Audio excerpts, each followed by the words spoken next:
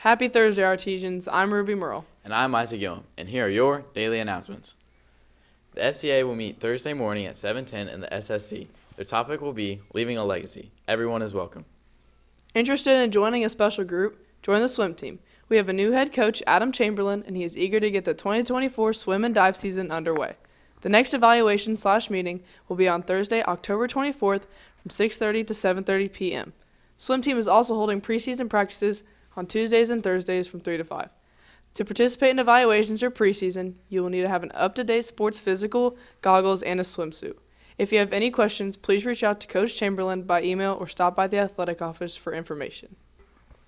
Our middle and high school orchestra students would like to invite you to Spooky Strings and Fiddly Things concert this Thursday, October 24th at MHS Auditorium at 7 p.m. Come support your friends and dress up in appropriate costumes.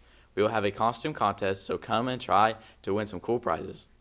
This Friday, MHS will start Youth in Government. If you're interested in how government works or want to be a part of a group that elects their own leadership, debates bills, and help build a better vision of tomorrow, come to our call-out meeting in the library on Friday, October 25th after school to join.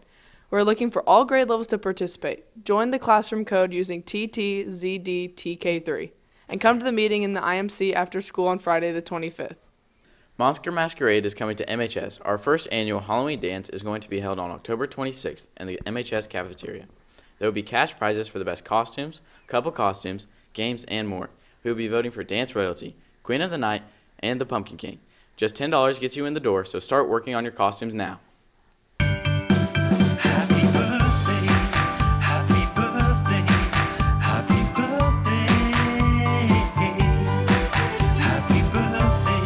Birthdays today, Allison Pettit and Jackson Rouser. Happy birthday, guys. That's it for your daily announcements. For Ruby Merle and the rest of the RTV2 class, I'm Isaac Gillum. Thanks for watching. Have a great rest of your day, and always remember to enjoy the ride.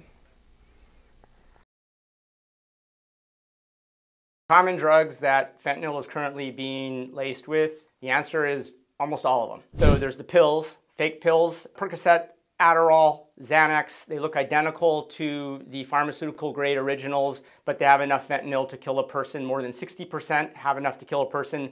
But also powders, cocaine, methamphetamine, ecstasy in powder form. Also extremely high amount of fentanyl found in those drugs as well.